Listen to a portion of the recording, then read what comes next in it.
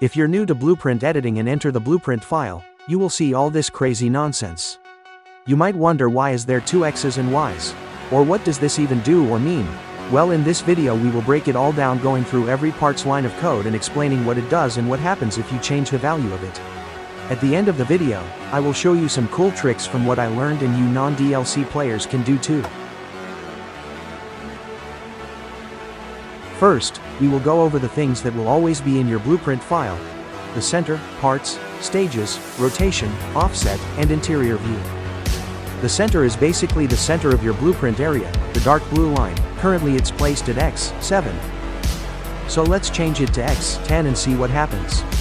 But wait, first we got to go over something. You must be careful when changing the file of your blueprint.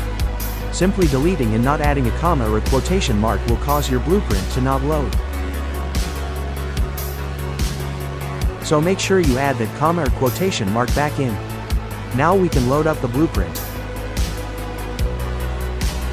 You will notice that the rocket shifted 3 units to the left. Well, this center dark blue line is X10 now, not X7, but that's basically all for the center. Let's go over the parts real quick. The parts contains every single part of your build. Let's look at this fuel tank. We can break it down to the name, position, orientation, temperature, attributes, and texture. Parts like the engine and wheel have a Boolean category where you can only change the variables inside to true or false. But every part has its own name, position, and orientation. We will get back to these parts, and let's move down to the bottom of the file where you will find the stages, rotation, offset, and interior view. The stages are your stages of your rocket. The stage 1D tells you the stages in order, so first, second, and third. Your part indexes is the part that will be staged. You can find it by going to your first part in the file, starting from 0 and counting down. Let's find what this part is. The part index is 5. So let's go to the start and counting from 0. 0, 1, 2, 3, 4, 5. It's a parachute, just like as it is in the game. That's basically it for stages. Let's go over the rotation. Putting a value in the rotation variable will rotate your entire blueprint area in degrees counterclockwise. You can see it once we load it in the game. Every part you put in the grid will automatically rotate to that degree. But saving and importing it from a different blueprint will automatically set it back to 0. Now to the offset. Increasing the X will move the entire rocket to the right, and increasing the Y will move the entire rocket up. Decreasing and going into negative values move the rocket left and down. Can be very useful for moving rockets with high part count so it won't crash your game, or those who don't have infinite build area can use it to get more space to build with. Finally, interior view. It's just the interior view in the game where you can change it here, so it's useless. Now let's go over every part that has their own unique attributes. Let's check out the capsule though and see what we can mess with. You can see it has a X and Y coordinate of the capsule. You can change it to any specific value you want and it will move accordingly. Over to the orientation category. It also has an X and Y, but changing them stretches your capsule into a wider or taller one. Here's a Z variable. Putting any value will rotate your part in degrees.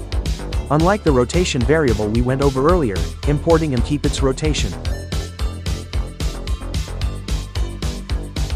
Here at the temperature, the capsule somehow has 2 of these, but putting a value inside will set the capsule to that temperature at launch. So basically, negative infinity is just 0 Celsius. Now we can move on to the fuel tanks. Here we have the width original. Increasing it will not stretch it, it will actually widen it, giving it more fuel and mass. Same thing goes with the height. Next we have width A and B. Width A is the width of the bottom of your tank, and width B is the width of the top of your tank.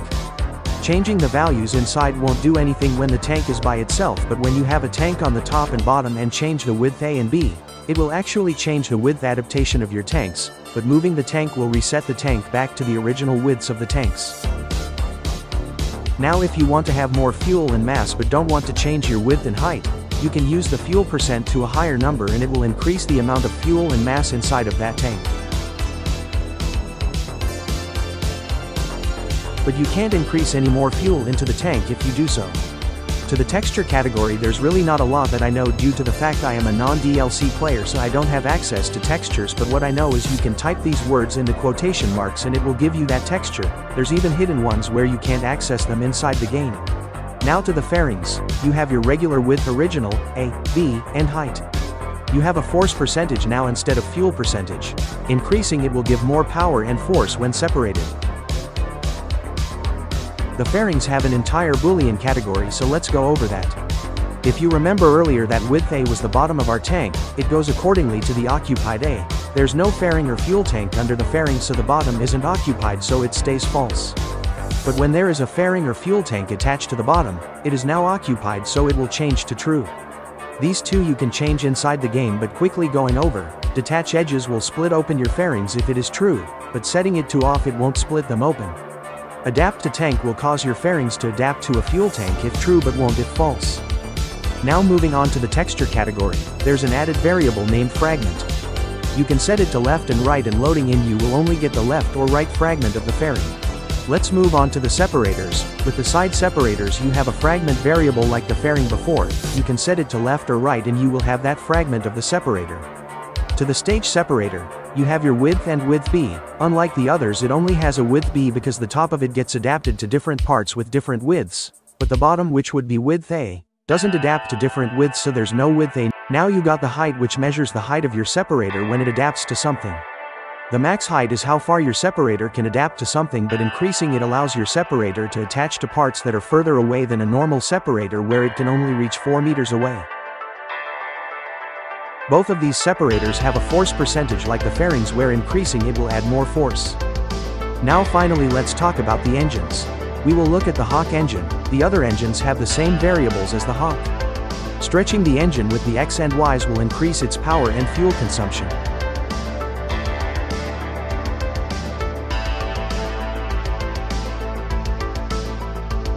Engine on and gimbal on are self-explanatory and can be toggled in the game. This variable is named heat on for creative use. Setting it to false will stop the engine from heating up parts around it, so now you can clip engines for power. Now before we get to the cool tricks, let's go over the other variables we didn't go over that's worth mentioning. The size variables in the nose cones and fuselages will both affect its width and height. But the size variable founded in the struts will only affect the length. Now you will find these variables like animation state, states, and state target, which are found by parts with animated and moving things like parachutes and solar panels. You can only put in values from 0 to 1. Changing the value inside the parachute will lock the animated parachute in place and you won't be able to activate it again. If you change the value inside the solar panels, you will get the solar panel partially extended. If you want to lock it in place, change the state target, not the state. But once you retract and extend, it will go back to its regular form. Now we can move on to the cool tricks that I've learned that you can do too in blueprint editing. Starting first, you can get bigger width fuel tanks beyond the 3 width original limit in non-DLC kind of. You can put any negative value in the width like a fuel tank, and just like that you have a bigger fuel tank with the extra fuel and mass. The only downside is that the shadow is inverted. This trick also works if you put a negative value for the height and the shadow won't be inverted this time.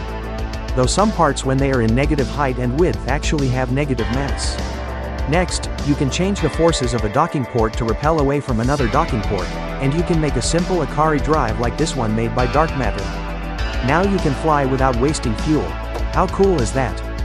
Now with aerodynamic fuselages you can set the size to this microscopic number and stretch out more. You will have a rectangular fuselage, but what's special is that it has no hitbox once you launch it. Next, with this one you can go to any part and change the negative infinity in the temperature variable to nan, and you will have that part be heat resistant without needing a heat shield. Now let's see how you can make these color fuel tanks. With this one you can set the width of a heat shield and stretch it out with the X and Y's. You will get this orange fuel tank, which you can use for builds like a space shuttle or SLS. This sliver tank can be done with a bunch of probes slightly moved down from each other and keep shrinking the width. You will be able to get this silver effect. And for this gray tank you can shrink the width of a docking port and stretch it out, and there we have our gray tank. Lastly, you can get this black fuel tank or any part black by using burn marks, which you can check out how in this video right here.